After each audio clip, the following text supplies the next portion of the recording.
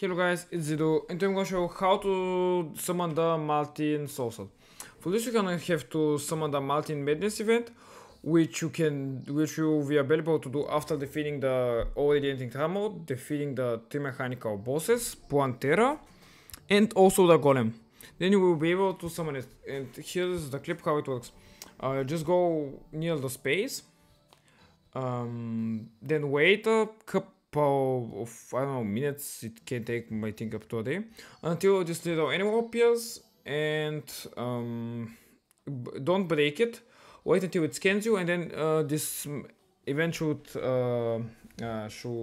spawn, and you get this boss. Then the Martian Soulsword 3 to 4 times in the event, and yes, you can kill it and get things like the influx waiver, which I'm gonna make video about it in the several days, because it's one needed soul to craft Zenith, because Zenith is the strongest sword in the game, if you don't know.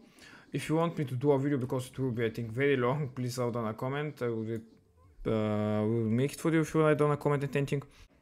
Okay guys, this was the video. I hope you enjoyed. I would very appreciate if you subscribe.